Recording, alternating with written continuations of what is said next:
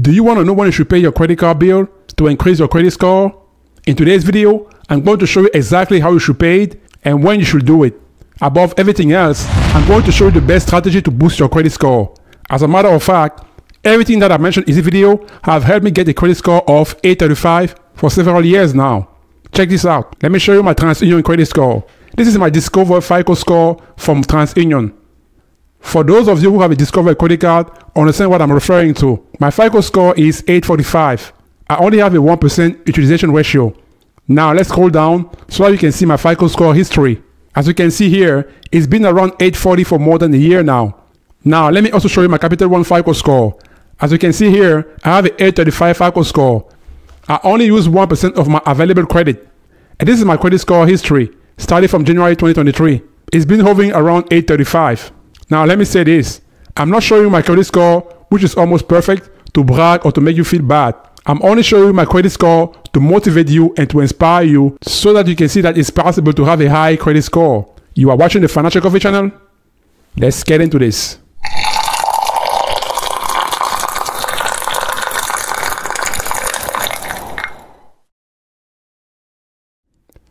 Unlike the regular monthly bill, your credit card statement gives you the freedom to decide how much you want to pay on it. It also gives you several ways to pay it off. And the best way to pay off your credit card depends on your budget and your personal and financial goals. I completely understand that sometimes it can be confusing, but that's why I'm here today. So let's jump right into it. Okay, so let me show you a screenshot of my Capital One credit card statement. I will break down for you what each one of these actually mean. Let's start with the new balance. This is the amount due during the statement period or the billing cycle. Right next to it is the minimum payment due. It simply means that during the statement period, this is how much you have to pay before you get charged with late fees and interest. Depending on the credit card that you have, this can range between $25 to $35 per month. If you have a charge card like the American Express Platinum credit card, then you will just have to pay the balance in full every month. So moving on to the next box. This is the payment due date. It is the date that you must make the minimum payment by. Basically, as long as you make the minimum payment by this date, you will not be charged with any sort of late fees. But as a side note, for any billing cycle or statement period that you don't pay the balance in full, you will be charged with interest on that balance. And depending on your credit score and the credit card itself, this can range anywhere from 14% to 25%. So now, let's go a little bit further onto the credit card bill statement. Majority of the time in your credit card statement, you will be able to see what your credit limit is. So for instance, on this credit card, I have a limit of $6,100 and my available credit limit during the billing cycle is $6,084. How this number is calculated? It is calculated by taking your credit limit and by subtracting your new balance. In my case, $6,100 minus $50.49.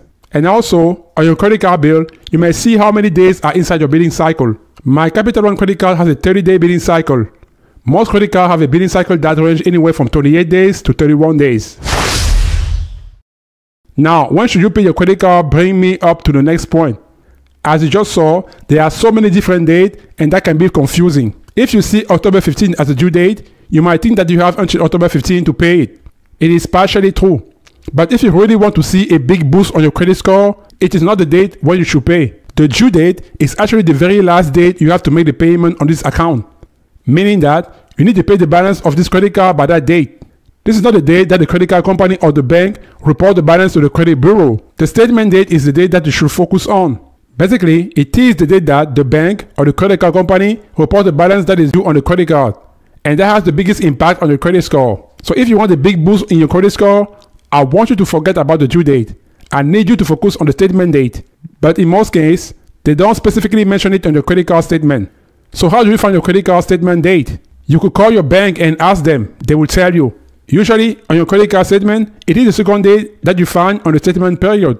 What do I mean by that? Take a look at my Capital One credit card statement. It is the second date of my statement period. On my credit card bill, it is September 20th. It can be different on your credit card statement. But always remember that it is the last day of your billing cycle.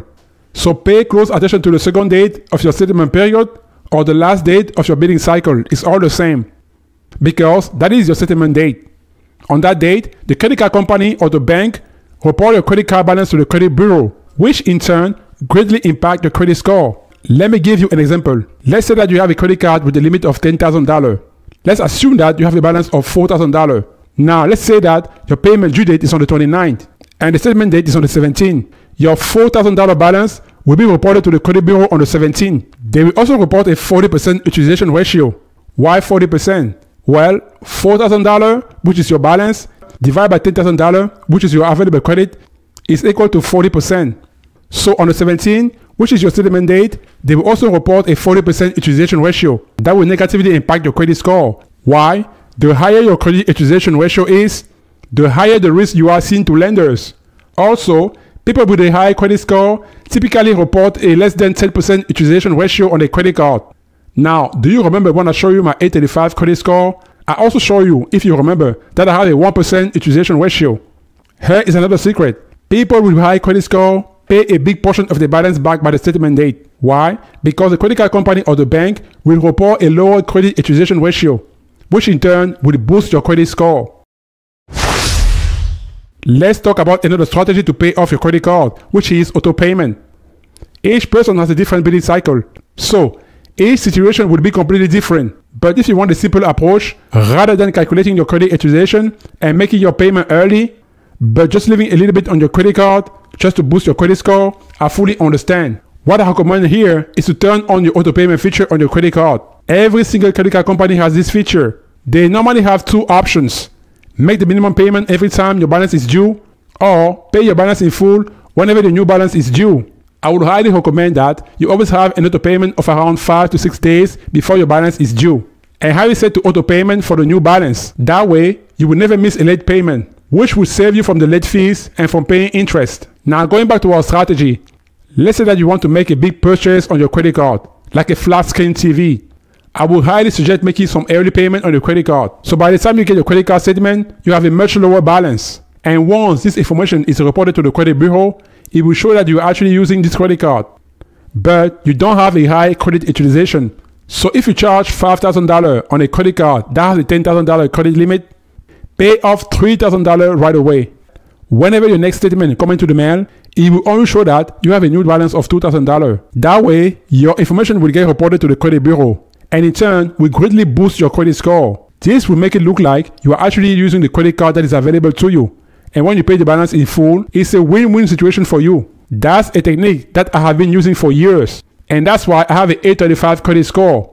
Always pay a big portion of your balance by the statement date. If you have a $4,000 balance, pay back maybe $3,000 or more by the statement date. That way, your credit card company will report a less than 10% utilization ratio. It will look great to them, because 40% make you look risky and will have a negative impact on your credit score and credit report. So if you only want to remember one thing from this entire video, remember this. As soon as you get your credit card statement, find out what is your statement date. The statement date is the second date of your statement period. It is also the last day of your billing cycle.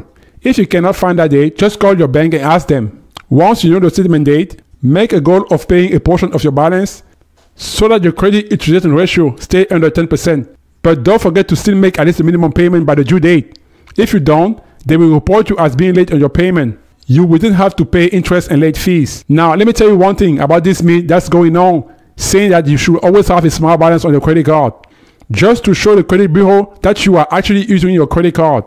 This is pure baloney. Just pay your balance in full so you don't get charged interest. Don't be late on your payment, and pay your balance in full every single month before the settlement due date. It's that simple. Trust me, if you do this for every single credit card bill that you have for the rest of your life, you will never have a problem with the credit card, and you will have a great credit score. Now, if you want to know how your bank and your credit card company align to you, click on the video that appears on the screen right now. That is all for today. Thank you for watching the Financial Coffee channel, and I'll see you next time. Goodbye.